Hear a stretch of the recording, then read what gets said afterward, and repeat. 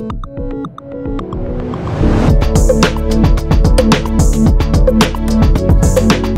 everyone. Welcome back to Innovation Nation today. I'm very excited because I have Jean-Simon with us, who is from Brainbox AI. He's a co-founder and the CTO of the company. So Jean, can you please introduce yourself and share a little bit with us around your background, your history, and then we'll get into Brainbox.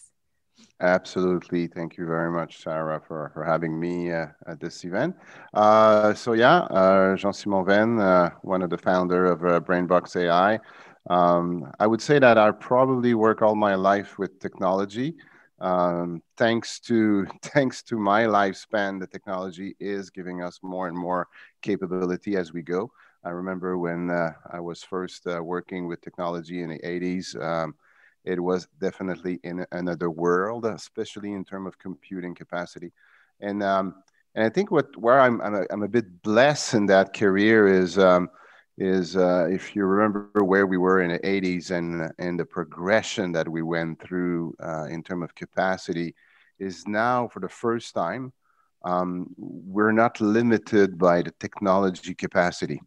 Now we're pivoting, right? We're limited by our capability to brainstorm of what can we do with that technology. And this is the first time in the human mankind that we're reaching that point where we're not frustrated by limitation of we would like to do this and this, but oh yeah, the technology cannot do it. Now we're reaching really the point where like our limitation is more about our capability to find the angle and find what we could do with that capability. So it's quite an interesting adventure when you look over the last 30 years. So right now, I mean, playing with AI, all kind of potential, and then that's what we're doing on a daily basis. Thank you for that overview. And I guess quick question, before we really get into it, how did you get to where you are like today? Like what type of, I guess you could say, like, what was your previous experience that led you here? I mean, was there an aha moment you had that made you want to start the company? I mean, I think it would be helpful for the listeners to kind of understand like the why, behind Brainbox was started as we go into kind of explaining, what it does and how innovative it is. Yeah, no, great question. Absolutely. And yes, there was I would say it's probably not like a aha moment, but probably like a slow progression, right? It's not like in the movies, but it's really it started with a frustration. So I was from the beginning of 2010 all the way to 2015. I was in charge of a company which was doing energy efficiency around the world in large buildings, so office tower, hotel, casino, actually, even in Vegas. And you come with your team of engineer, mechanical engineer, electrical engineer. You do the retrofit of the building. You invest millions of dollars in a retrofit. And when you're done, the project is beautiful. I mean, the building is behaving as it should. It's fine-tuned. It's super performant. And then you leave, right? Because you have to go work on the following project. And when you come back a year later to check that project, and most of these projects you have to do these follow-up, measure, and verification.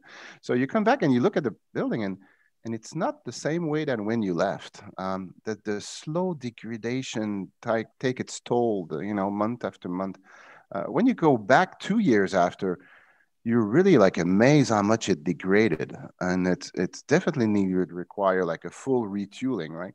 Retuning and then it's at that point you say, okay, we cannot just leave like that. We need to keep doing continuous commissioning, otherwise it's not the performance level degrade. So then you look, okay, let's do continuous commissioning, and then you realize that it's very expensive to do continuous commissioning. You have to do these engineers, this control expert. They need to be on the ball all the weeks, all the time. These are high paid salaries. So the customer don't want to pay for that. I mean, they assume that it should be able to just stay as efficient as it was to. And then you also realize there's just not enough of these engineer and control expert to offer continuous commissioning to the entire building stack on the planet. So you're kind of frustrated, right? So we should do it, but we can't do it. And I would say what come as close as possible of the aha moment was sitting into an autonomous car in California, and you're just, amazed by this car, which is taking all of the right decision in real time. You're not touching the wheel, you're not touching any of the pedals, and you're surviving the ride. And you know what? It's driving probably very smooth. Definitely not a sport driving attitude, but it's doing a very good job, and it's very complex when you look at each of these, like each of the decisions that need to take place in every millisecond if you don't want to die. So you look at it and say, well, wait a sec. If the technology is capable of driving an autonomous car without killing anybody, not even the squirrel which is going across the street, we should be able to have autonomous HVAC, right? Heating, cooling, and ventilation. That should be much easier to do, right? So that's what the kind of the aha moment where it's like, let's take these type of technology and let's apply it to the building management space. I love that. And I'm smiling and kind of laughing as you say this, because of my background being, 5+ years in the, HVAC space. I came in, I guess you could say when as the tech was a little more advanced now, right? Like 5 years ago, we started really getting our, what together in a sense, and like really understanding how HVAC is truly going to impact the energy efficiency. And it's been known for years, right? But to your point, having the right technicians and having the right people who are knowledgeable enough on both sides when it comes to energy and the mechanical piece, really knowing how the controls come into that and play together. I mean, that's an expertise that we don't come across often, at least from my experience. Would you agree or would you disagree? Oh, I fully agree. So back in my previous life, I'm before I kind of realizing what you just described, I said, okay, let's offer continuous commissioning. So I went all out, right? So we create this kind of a NASA type of control center with a big screen, and we connect ourselves to all of the building of our customer, and we start to hire these person that are sitting in that control center, and they're basically doing the live commissioning of the buildings, and then you realize that every time you hire one of these person, you're basically taking that person away from an integrator, from a contractor, so you're just displacing, you're creating a problem somewhere else. So then there's a construction company that it's not able to deliver its project because you took away that manpower to put into your control center. And you're like, oh, this is not good, right? And there's just not enough of them. So it's really like a huge roadblock to try to do this at a scale. And it is what it is, right? We're not going to change that. Well, it's very interesting too, because I think what is common in the building technology space, at least from my also, observation, is that a lot of what our technicians and our very advanced people know comes from being in the field.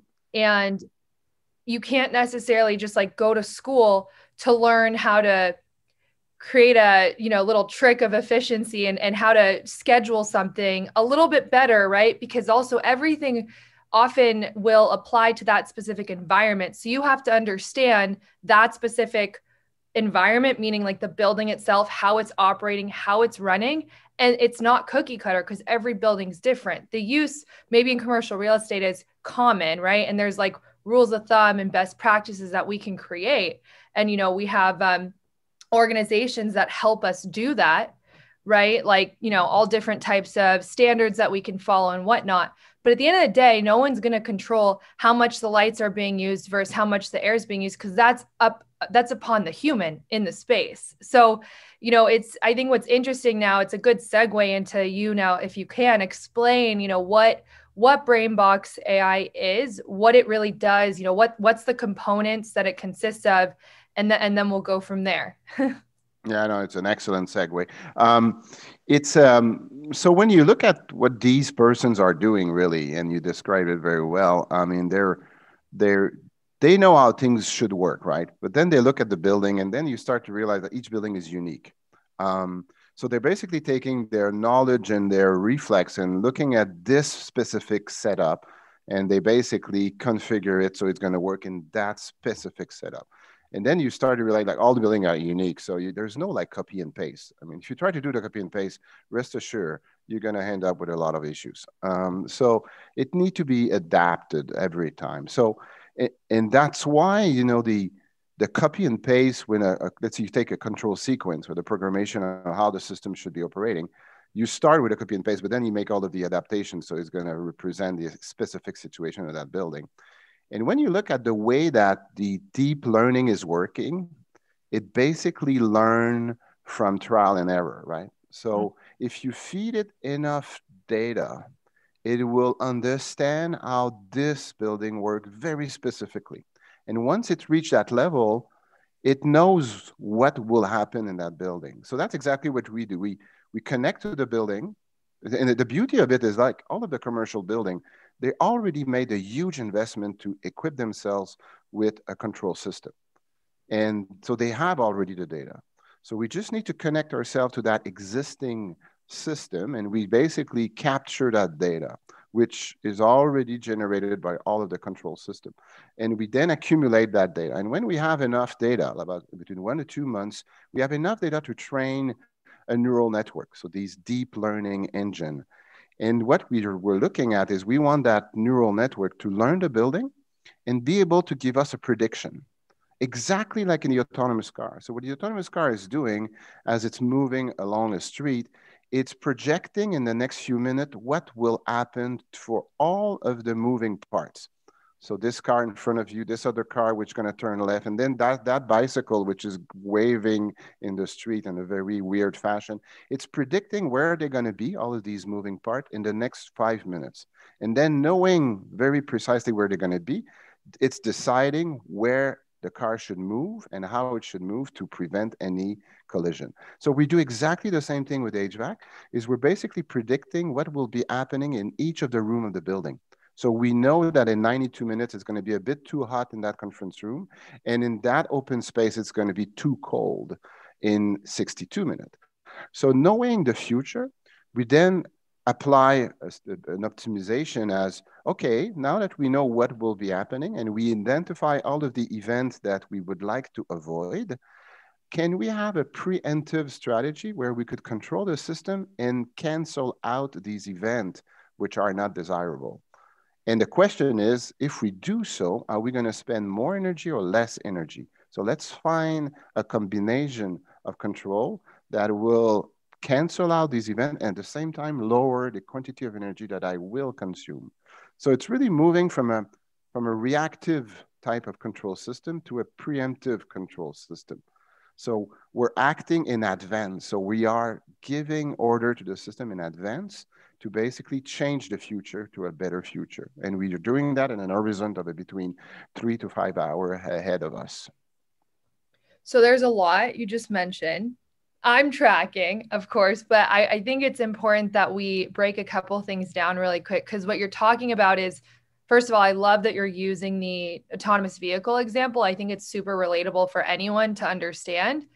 And you hit a key point on reacting to what's happening in that given moment, which I think is very important, because with AI and with deep learning, when you start taking it to the next step, right? Artificial intelligence, as most of us are familiar with, is basically replicating the decision-making process of a human, right? Now being able to take it to the next step and predict and react and feel and understand how to adapt with that data to then make a better decision is where you start going into the machine learning, deep learning concept and CVNs. And, we have convoluted neural networks and stuff like that, which is a whole nother ball game, of course. But I think what's really important here is that we talked about, you mentioned earlier how there's like a workforce scenario where when you pull someone from the contractor and then they come to work for you, well, you've just created the gap for the contractor. And it's this like inevitable cycle where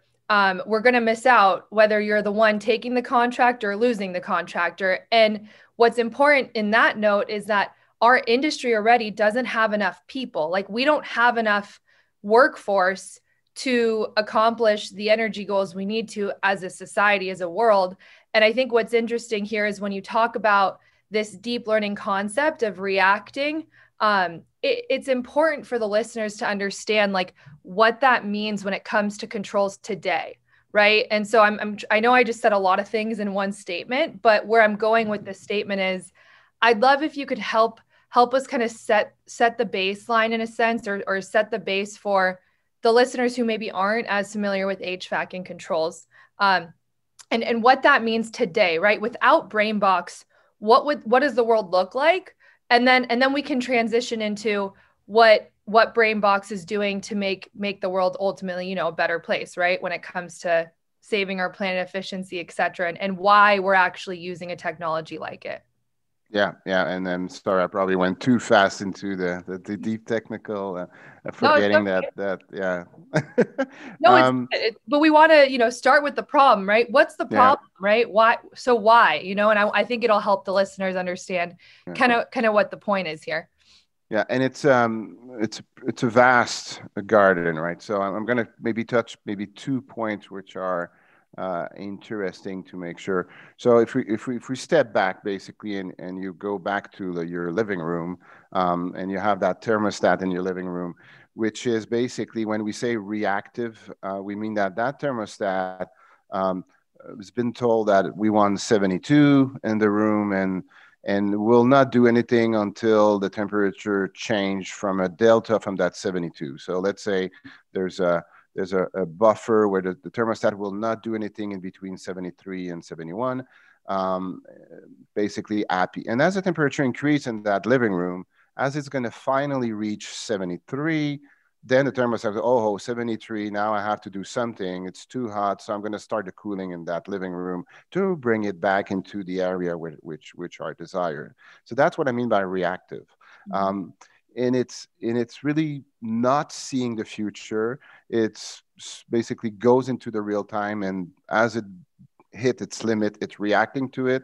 And then when the temperature go back down, it will stop the cooling and it will just wait for something else to happen. So when we talk about preemptive, we say, well, we know that temperature is going to slowly rise to 73 in half an hour. The question is, can I do a preemptive cooling right now that will kill that trend that is slowly going to 73? And if I do, will I spend less kilowatt hour doing so than if I just let it go to 73? And then there's going to be probably more kilowatt that will be spent to bring it back down to 71. Or 72, whatever was the desired set point. So that's basically the analysis which is happening in the background. And sometimes we basically come to the conclusion, you know what, we could, even if you do a preemptive action, you might do it to make sure there's no comfort issue, but you're not going to save any kilowatt. But in a lot of other times, you have in a scenario where that preemptive action is basically saving kilowatt and giving you a better comfort because there's no trend going up. So that's what I mean by that, by reactive as a preemptive. Now, the other point I want to outline regarding the shortage of expertise in the market is you really have to see this kind of as an augmented tool. So if you're a building engineer or a technician, which is basically setting up the system, you could use that AI to augment your capacity. So you let it do the work and you're basically guiding the AI. So as a technician, I could suddenly start to commissioning 3 or 5 building in parallel because the AI is running and it's basically, I'm basically giving guideline to that AI, but their AI is doing the day-to-day line-by-line programmation that I used to do myself, and I was only able to do 1 building at a time, right?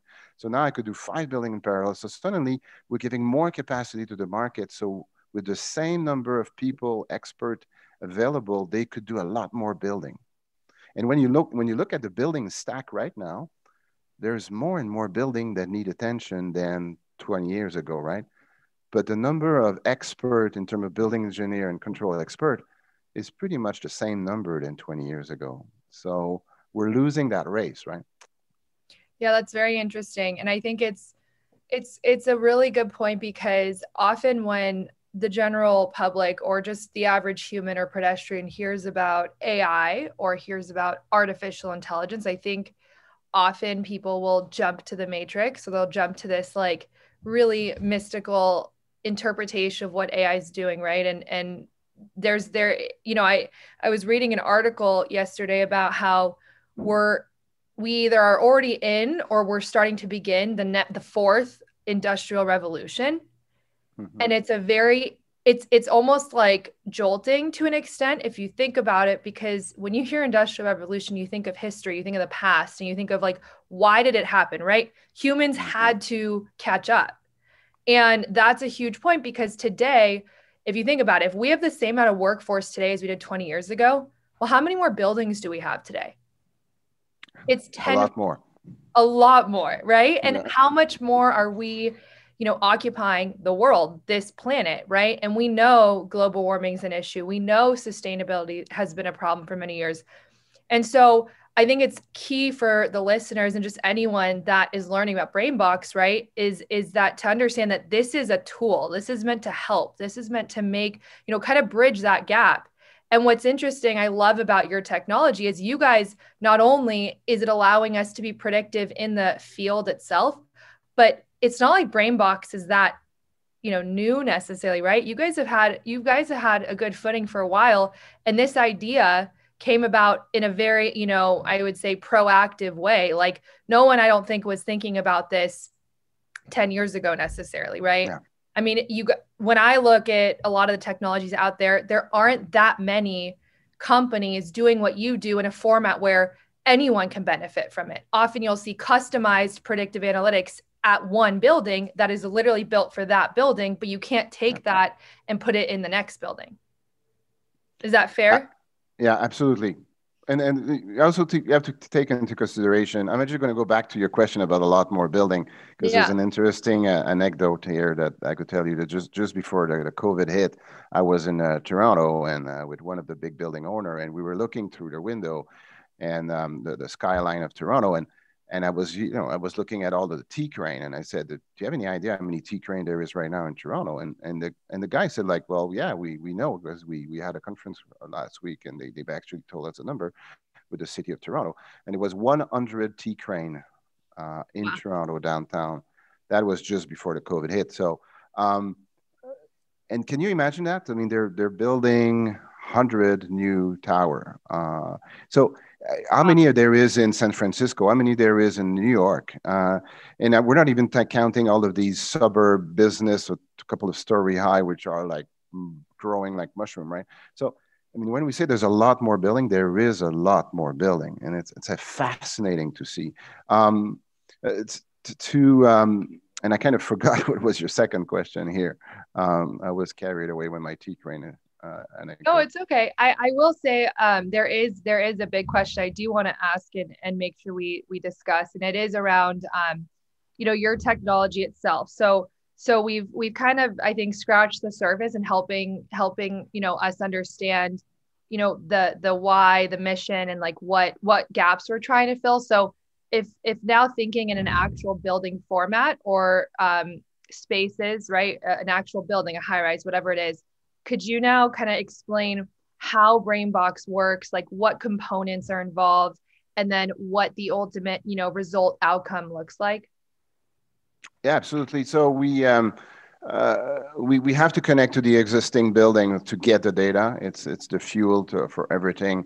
So we either have this little edge device which connect to the different systems. So depending if it's a Johnson Control or Distech or Honeywell. So that's one of the way. The other way is a Tritium Jace driver. So we have a driver. So I think that's much easier than sending a box and plugging a box. But either way, the purpose here is to connect to the building, get the data. We move that in the cloud. We go through the training of the neural networks, so they're becoming super predictive. And when we say predictive, we like to say that a model could graduate when they reach a precision level of a 99.5% of the next 5 hours. So then we say, oh, you're good, you could graduate.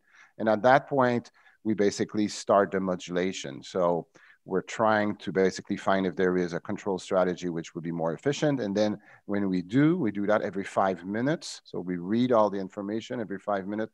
We do that basically optimization analysis, and then we write back. So we literally start to control. So at that point, it's the AI that's operating the control system of the building. And that's usually like a big moment because whoever is in charge of doing the operation of that building, now suddenly it's kind of easy. For the first time, he's got a co-pilot there. And we call it like the automatic pilot, but it's not him operating the building. It's now suddenly that AI engine, which is operating the building on his behalf. And he's now becoming a AI coach. So he's not the operator, he's becoming the AI coach. And he's making sure that everything is done properly. So that's how it's basically operating. And the building it's sometimes going through new event, new behavior, and the AI is detecting new behavior. It could be a tenant which is moving and a new tenant moving in. It could be COVID. COVID was an extraordinary event where suddenly tower were like just empty from one day to the next. Entire tower were completely empty. So what's happening when then is the neural network realized there is a big change in behavior, disengage itself. So we go back to the control sequence, which was operating the building before, retrain itself to understand what is the new behavior, and then re-engage itself. So it keep learning as the situation evolve, and it's discovering new behavior. So another example is if we deploy during the winter, Canadian winter, I would say, of course, the AI is very good in the winter mode, but as going into spring, it will discover that, wow, the winter does not go forever. There is something else than the winter, and it will train itself as it's discovering the first spring days, which suddenly we need cooling instead of heating. And it's just going to follow that trend as it's learning new things through its journey. So this is a really nice explanation, and I have a question now. So when it comes to the actual, you refer to the operator, like the human as the coach now in a sense.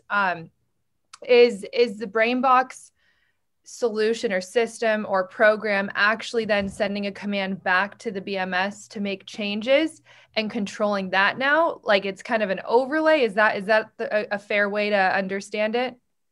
Exactly. So you still have the existing programmation in the building, which is doing its job in reactive mode. And then you have the AI, which is writing also back to each of the points. So modulating, but it's doing it at a time step, which is different than a reactive control sequence. It's doing it minutes or hours before. So it's Wow. writing to the same point, but at different time in the continuum. So if we're not doing it, basically, then the reactive system will do its job. Interesting. Okay, this is very helpful and to understand, because I have an example now. I have a use case I want to kind of share with you and get your feedback on. So let's say, hypothetically, we have a really big arena, right? Or a large stadium, large environment that, obviously there's multiple uses within, built recently, right? Commissioned recently, brand new build. And today, let's say it was built 2 years ago, a year ago, whatever it may be. Today with COVID, right? There's no one in the spaces. Let's say this opportunity or this client is maybe not spending more than they were spending before on energy, but they're still spending the same amount with COVID and with no one in there. Mm-hmm. From your perspective, is that a scenario where the Brainbox AI, solution could come in and help? Yeah, absolutely. I mean, and we saw that a lot in the last year, right? Where suddenly like building were set and night set back 24 hours a day, 7 days of the week. And the AI just said, oh, okay, that's the new comfort level. Of course, the AI is not aware there's COVID and is not aware that there's nobody in the tower anymore, but it understands that now the new comfort required is at that level, and it now is trying to optimize at that level instead of whatever it was before. So you still get a percentage of savings, but you get it from a new baseline, which is lower from that point of view. And try to go back to your question. I mean, what we usually see is we're able to improve these events where it's a bit too hot, it's a bit too cold, and people are complaining. So we're able to reduce these events by about 60% average, and we're at the same time that we usually reduce the energy spending by 25% of the entire tower, which is has a big impact on the HVAC side of that pie, which is usually taking in between 50 to 70% of the energy spend of the tower or the building. So Wow. it's really trying to optimize the comfort, which is an intangible, and also the tangible, which is the money you're paying at the end of the month for that energy bill. Wow. Okay. So that's very interesting. And I guess one thing to note, I mean, one of the things, and, when I was, really more focused on the HVAC side of the house, I specialized more on controls. Like I understood equipment.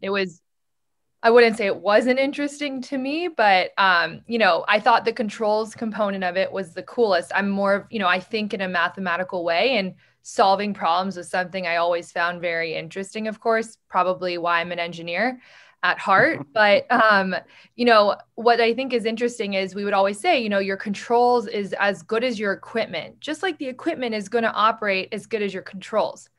And, one of the things we'd run into a lot was, it wasn't that maybe it was commissioned improperly or the programming was done, or maybe there were misconnections between the controller and the equipment. I think what was interesting, we would find a lot, was just initially the way some of these systems were installed was just wrong, and nobody came in to truly audit it unless you had a third party commissioner involved, who would come in that didn't install it and didn't mount any panels on the equipment and didn't, right? Because they come in like, okay, now we're supposed to do our job, assuming what you just installed was done right. Mm-hmm. And often, I guess, that has become or is a huge issue. And it also leads to this snowball effect where, like, 4 years later, you'll have that arena or the stadium that is brand new, and they're saying, well, nothing works. It just doesn't work. And we sometimes overlook, like, the root cause, or maybe we just don't know, right, to look for Yeah.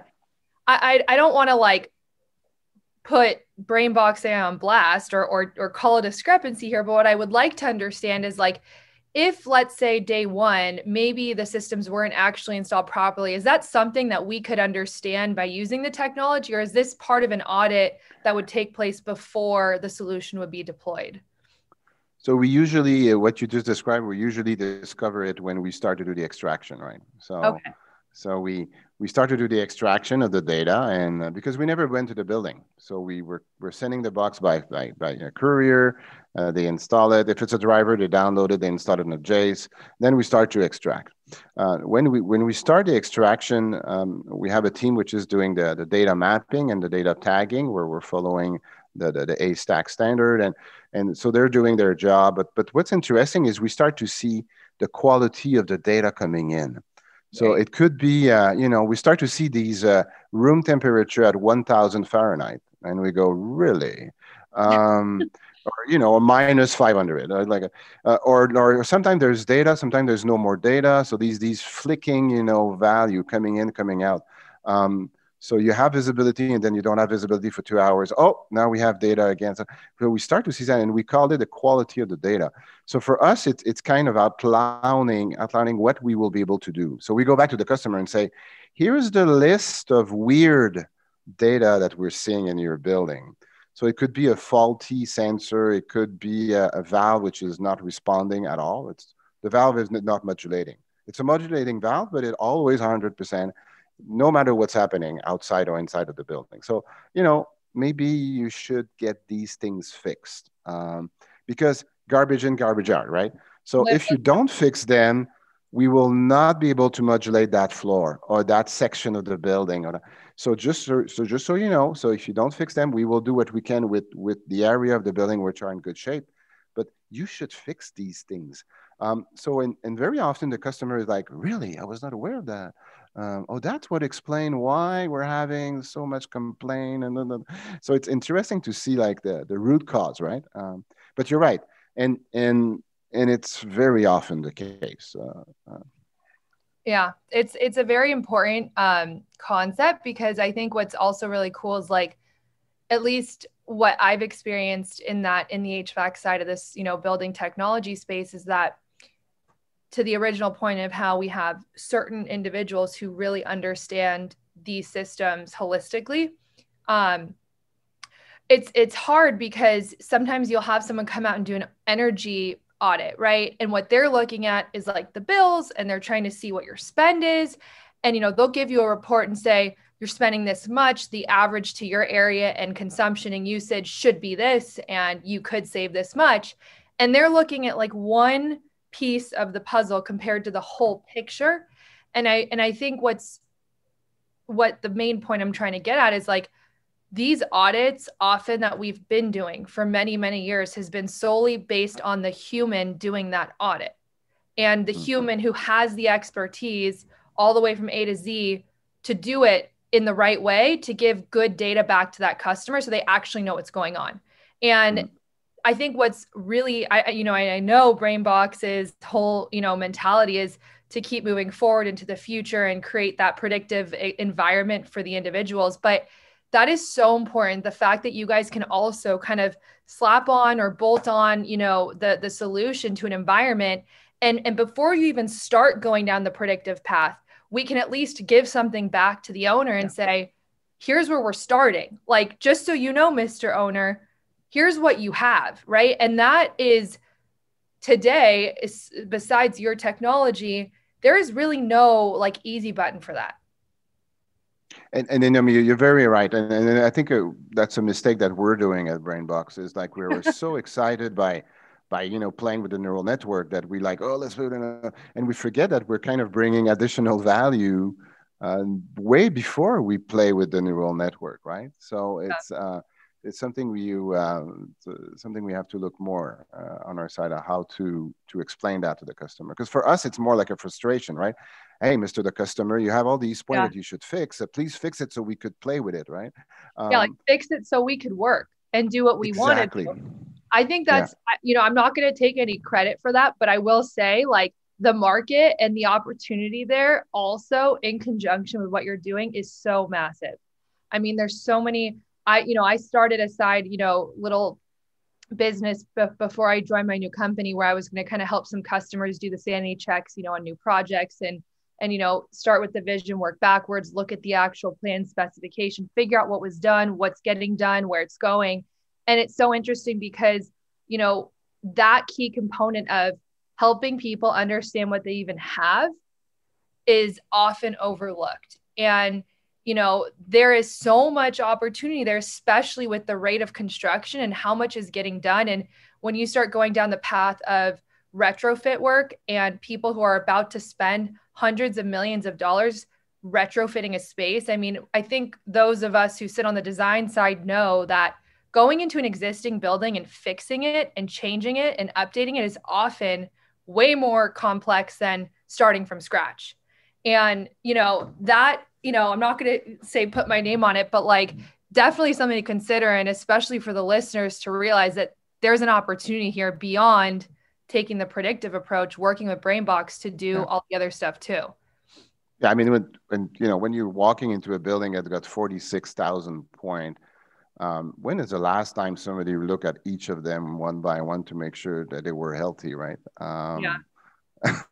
Good question. Yeah, I mean, it's also one other thing I want to mention or discuss, before we conclude. I'd love if you can help us understand, like what does the future of Brainbox look like? I mean, I know you don't need to share anything that's proprietary, of course, but we'd love to understand kind of like where you're going, because we already know you're very innovative and, there aren't many other companies today that exist like what you guys are doing specifically. Would love to kind of understand the direction and where you see the industry going. Yeah, absolutely. So imagine now that we're basically deploying these AI agents, which are modulating their building.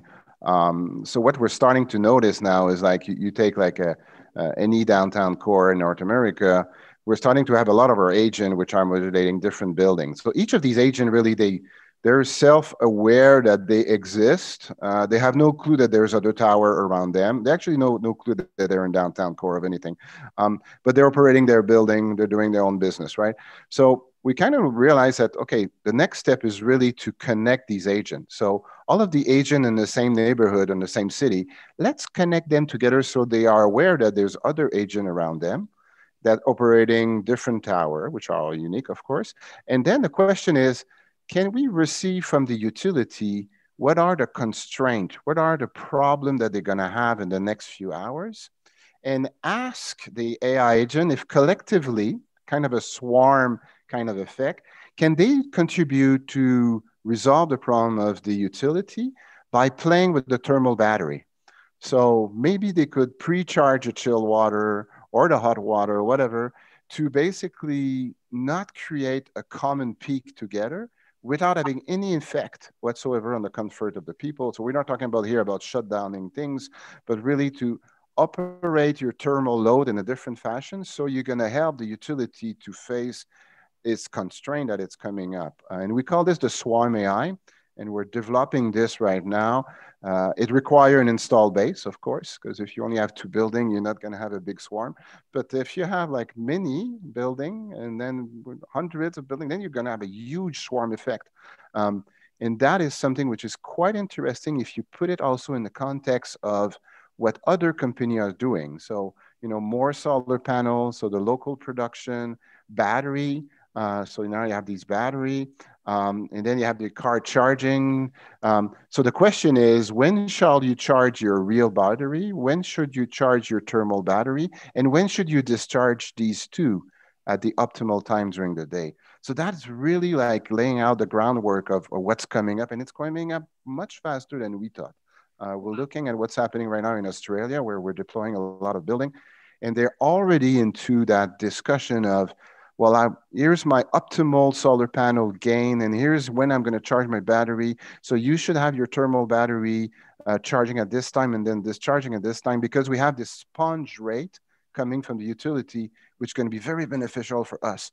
So we want to benefit from that sponge rate. And so this is happening today in Australia, and it will be happening in a lot of other areas pretty soon.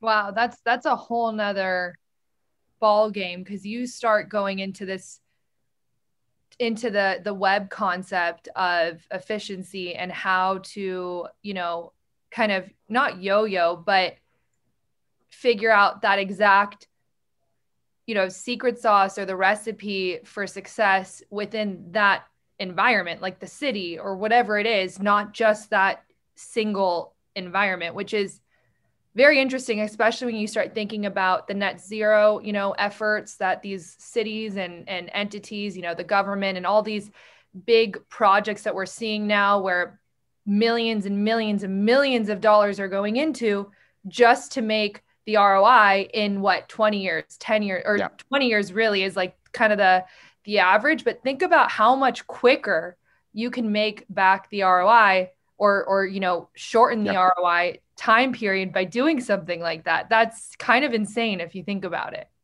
Yeah, suddenly your solar array is the payback is much shorter. Yeah, way That's shorter. basically what's happening. Very Uh, interesting. and it's the clue, right? It's the clue, because we need to optimize that equation if we want to have any chance to save the planet. I mean, because just Yeah. throwing kilowatt or cubic feet of gas at it is not the solution.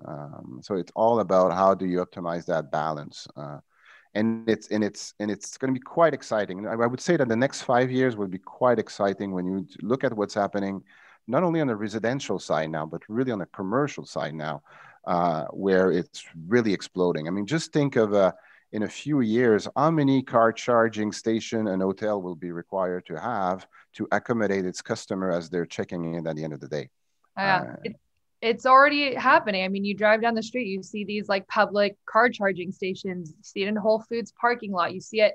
I mean, it's truly the way of the future. And I think, you know, what's interesting is eventually like a technology like yours, as much as you guys may play in the building space, the AI component in the program and that component of the technology could easily impact other areas too. It doesn't only have to come back to that. And there's a lot of possibilities that you can, you know, achieve when you think about it once you start taking it to the next level.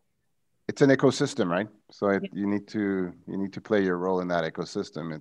It's not a silo. Well, thank you. I just want to, maybe end with one more note. If you can kind of help us, understand what maybe the best way would be to connect with Brainbox and you, and like what the typical go-to-market looks like for those listening in that might want to benefit from, Brainbox, so the listeners can hear that. Yeah, please, info@brainboxai.com. We're looking for bright people in AI and building, engineering. We're always looking for new people. It's quite an interesting adventure. We're deploying the technology now in not only North America, but in Australia and Asia, and even in the Middle East and Europe. So we're wherever it is, we could ship you a box. I love that. I already have a handful of, or like a long list of customers where I'm like, I need to call them and say, hey, by the way, because even though I, kind of focus in security now, more laser focused on access control, building technology is so near and dear, close to my heart. I love it. It's oddly cool. I mean, I feel like it doesn't get enough attention. And I do have some plans to start sending your guys' name out now. Especially now that we did this episode, I think people are going to love it. So thank you for joining us today. Thank you very much, Sarah. It was a pleasure. Thank you. We'll see you soon.